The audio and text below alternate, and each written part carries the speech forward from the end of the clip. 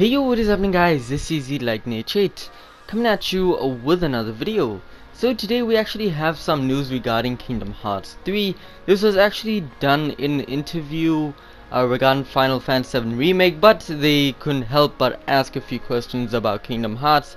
So without further ado, let's just dive straight into it.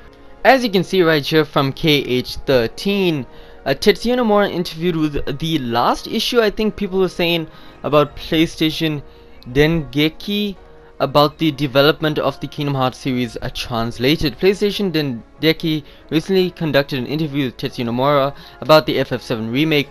Within this interview, however, PlayStation asked about the Kingdom Hearts series, and this is what followed. So yeah, we hijacked the interview. So right here, let us talk about the Kingdom Hearts series, says the interviewer. In January, we saw the release of Kingdom Hearts Remind. This scenario of Remind basically gave us a behind the scenes perspective of the final cutscenes of the game, correct? Then Nomura was like, the Remind cutscenes allow players to better understand the story, and they were created based on the feedback we got from thousands of players. The way we structured the cutscenes also allowed for better storytelling of the final cutscenes of the game from the other characters' perspectives without having Sora intertwine physically in them, something that, as you could tell, would be quite hard to do, and they're right. Then the interviewer said the data battles come to KH3 Remind, correct?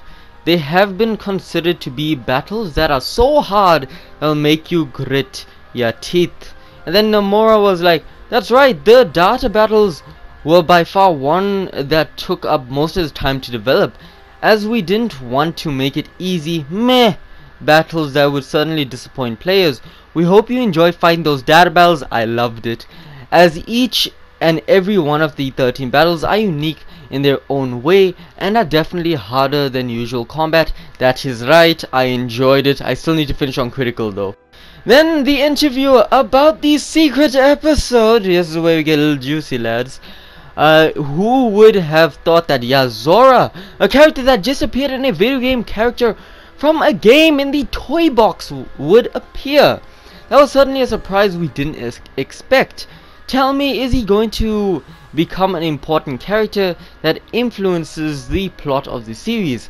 Now, they didn't mention Final Fantasy at all, but Nomura just swept in and said there have been a lot of speculation about how Yozora is very similar to how Noctis looks like in the Versus Final Fantasy series. He actually said Versus. I thought they weren't allowed to talk about that, but it looks good so far.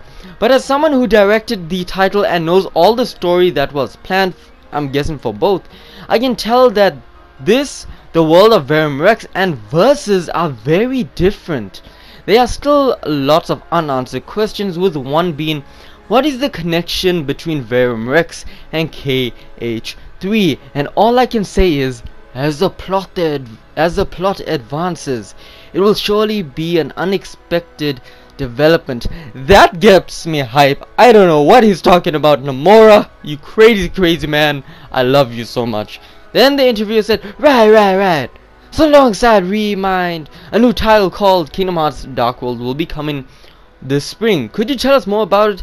Then Nomura said the team is developing KH Dark Road, and the same ones who developed the KH Union Cross, so basically the same team. But I guess you could say they are different divisions, although it will be an application added to the KH Union app. It's a branch of its own. TL note, this was mentioned previously, although you had to download the KH Union key to play Dark Road. You don't need KH Union key per se if you don't want to. Dark Road focuses on Xehanort's past, and I'm sure you heard that it will bring your attention to the questions, why did he become a Seeker of Darkness? Also, I said this already in the 7 questions of light and the 13 questions of darkness in interviews that I answered Toya Yasue, the co-director, on Twitter. Although the team that developed Dark Road is the same as Union Cross, there are two different divisions working in parallel. We are doing our best to finish Dark Road's development as soon as possible, so we please ask that you wait a bit longer. So of course Dark Road is going to be a game, well, on mobile, that is going to be highly anticipated, branch off from Kingdom Hearts Union Cross. I'm excited for it. So yeah, that's very interesting stuff. I just want to say that Versus 13 and VERUM Rexton being completely different, not completely different but very different, that gets me thinking, you know, what if, how everyone was saying, Final Fantasy Versus 13 was supposed to be one of the darkest entries in the Final Fantasy universe, possibly one of the darkest games ever made. And you're saying VERUM Rex could have those elements. It could be a dark type of story. And Yozora could be a dark character. We don't know the future of Kingdom Hearts, but the thing is, if they are very different, I think this relates to how Yozora is proceeded compared to Noctis. Because, of course, Noctis is seen as a prince. However, within the secret endings of the Yozora fight, we know that he's a commander, and maybe they just call the prince a commander. He could just be a hunter, you know, from all the signs. A lot of speculation. I have an entire series dedicated to Yozora, even though he really hates me.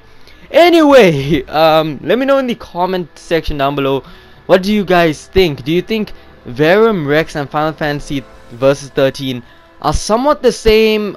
Or what do you expect them to actually do with VERUM Rex within the Kingdom Hearts lore? So yeah, let me know in the comment section down below what you guys think. Also, leave a like, helps me a lot. Comment down in the comment section down below what you guys think, and share with friends because sharing is caring. And most importantly, subscribe to become a fellow lightning bolt. Anyway guys, that is it for this video, and as always, this is the Lightning 8. Blaze out.